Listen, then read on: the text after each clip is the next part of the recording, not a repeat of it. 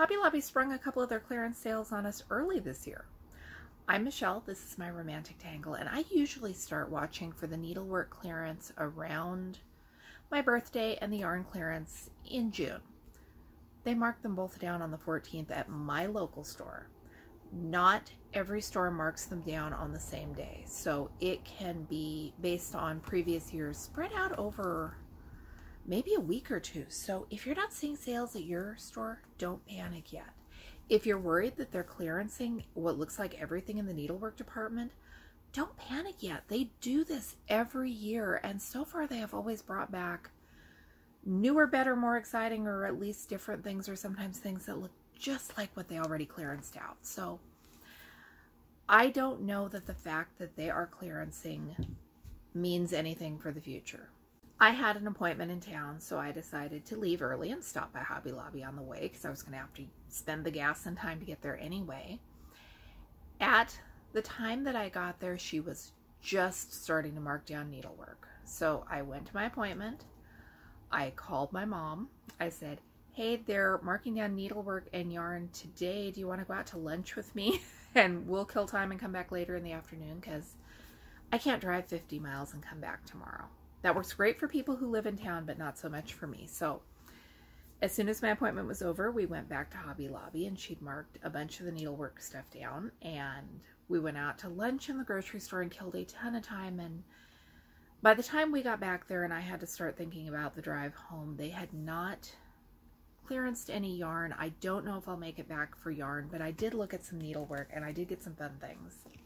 So I'm going to show you my little, probably we could call it a mini haul. It was not as fantastically glorious as I've seen other stitchers getting. I don't know what is up with my two local stores that I have access to. They haven't had big kits in stock for months, and my hopeful theory is maybe as they have had their 30% off sales, which they do frequently, they didn't replace that inventory knowing it would be on clearance soon. I hope they replace it with new stuff, but what will be will be.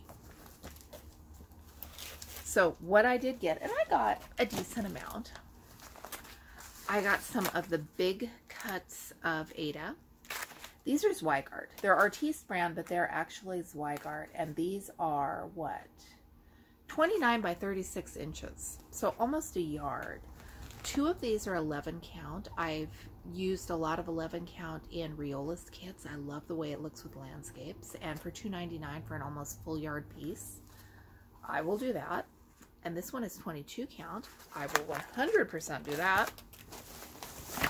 And then I got, for $1.24, this is 2 tea-dyed muslin tea towels to embroider on or use in my kitchen. If they'd have more of these, I would have bought these. I keep going to the Hobby Lobby clearance every year and buying towels with the intention of embroidering on them, but then I need more kitchen towels, so I wind up using them in my kitchen because I can always embroider on them later. I mean, they're going to be used in the kitchen, so whether I do them now or later, they're still usable towels. This is 32 count Murano in mustard and rust. They're beautiful colors. I don't do a tremendous lot of even weave, but for $1.49 each, I will take that. Now, usually these sales seem to be 75% off. Some of this is a little higher than it would have been priced if it was 75% off, and some of it is less expensive than it would have been, so I don't know what they're doing this year. I was focused on the end price more than I was focused on the discounts, so I'm not worried about any of this. They had Aunt Martha's iron-on patterns for 24 cents. This one is pies. This one is just some flowers, but I want to play with that liquid embroidery, and maybe I'll use that. This one is just some cute vintagey kitchen stuff, and I did not notice the Pyrex bowls or the cat clock when I bought this. I don't know what I thought I was buying. Some kind of folk art looking chickens. The Stitchers The label is covered, so I can't tell quite what that is. The Stitchers, whatever, those were a little more expensive. They were a whole 49 cents. And then they had some of the Artiste Floss packets on sale. This one is a lot of earth tones, and then this one is some really cute florals. I have used the Artiste on projects. I don't see a significant enough difference in the quality of this in DMC that I would even bat an eye. It is 6-stranded cotton. It's fine. It is 74 cents for, how many skeins? 36 skeins for 74 cents. So even if the quality was significantly less than DMC, I still wouldn't complain. They had no scissors that I saw, only a few needles. These are ribbon embroidery, and I got it for that big monstrous darning needle because for 49 cents, I figured it was worth it just for that. I use it to weave in ends on things. I got a zippered eyeglass case, the sewing themed one I keep in my car for my sunglasses, because when you wear prescription sunglasses, they're expensive and need a case.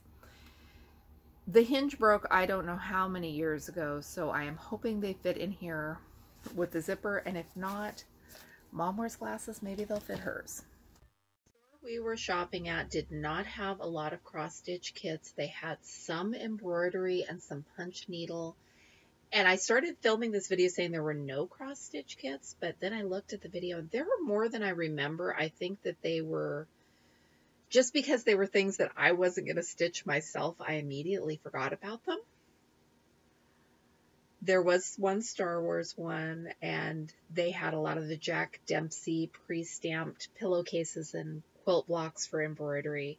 They've had these on sale in previous years, and they've always replaced them with something similar but different. They also had a lot of punch needle kits, and I'm not sure what some of this was. I wasn't going to stitch it, so I didn't look too closely. And I apologize for that. This one has printed fabric for that bottle, and then some metallic for the leaves. For $1.74, I thought it was cute, and I have not done punch needle yet. I think I have a punch needle from previous clearance sales. So for $1.74, I grabbed these two. I thought they were cute. It's a technique I want to try. And then this little project bag that says Happiness is Handmade. The top is kind of like a Ziploc bag, but it was only 74 cents. And for $2.49, I thought that this bag was too cute to leave behind because I have never got enough bags for all of my projects. And it's got some great punch needle sort of texture to it. So I got it too. I have seen hauls on Facebook where people got lots of kits and lots of big dimensions kits that are absolutely gorgeous. So even though I've been hearing that the Hobby Lobby posts are repetitive, we didn't all find the same stuff. 100% honest, yes, I would have loved to have found some of those kits that other stitchers are getting, but I am happy with what I've got. I am very anxious to see what they replace it with. I'm hoping for more new, different kits. There were honestly a couple of kits that I would like to have bought before the clearance sale. I tried to go back in, I think it was January, to see what the stock of kits were and if there was anything I wanted to buy before it hit clearance, but the section was already bare by then, so I hope my theory was right and that they didn't restock and that they will get new things in after the sale, and maybe this is a lesson to me to not wait till January next time. I don't know. Let me know what your thoughts are. I'm hearing a lot of doom and gloom, but I cannot count the number of times our local Walmart has supposedly gotten rid of its entire craft selection forever, and it keeps coming back bigger than before. Joann's has gotten rid of their kits and brought back new kits and added Anchor, and I found brand new embroidery kits at the Dollar Tree in Crafters Square yesterday, so obviously embroidery is still popular. It might not all be the counted cross stitch, but needlework must still be a thing if Dollar Tree is introducing new lines of it.